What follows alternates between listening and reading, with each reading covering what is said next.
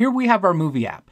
Now, wouldn't it be nice if we could access details about our app without having to switch between the logs in the browser?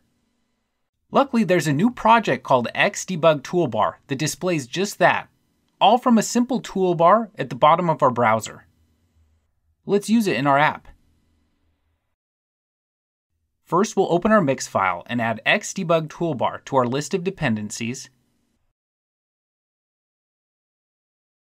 and then to our applications list.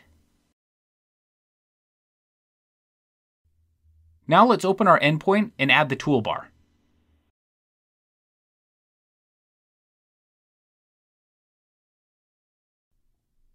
Then we'll open our dev config. And here we'll configure Debug Toolbar. The first thing we'll do is define a config for it, and then we'll enable it by setting enable to true. Now let's go down to our endpoint config and set instrumenters, which will take a list of instrumenter modules. In this case, we'll use instrumentation collector. This records our controller and render events. Then we'll go to our database config and set our loggers to a list that includes ecto collector and log entry. This allows Debug Toolbar to collect details about our database queries. Finally, we'll need to include the Debug Toolbar's custom template engines. We'll define config Phoenix template engines, and we'll set EEX to EEX engine and EXS to EXS engine. Debug Toolbar uses these to track template render time. With that, let's go to the command line and download our dependencies with mixdeps git.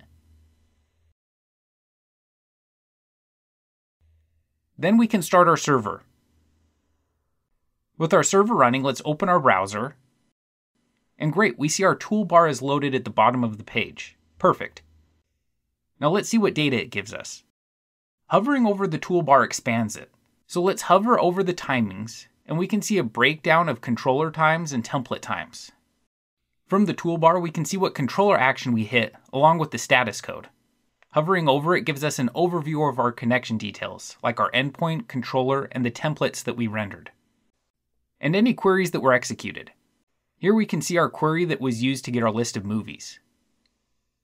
Another great feature of Debug Toolbar is that you can set breakpoints and debug right from the browser. Let's see how it works. We'll open our movie controller. Then we'll require Debug Toolbar. And then we can go to where we want to set a breakpoint. Let's go to our index function, and we'll call Debug Toolbar.pry.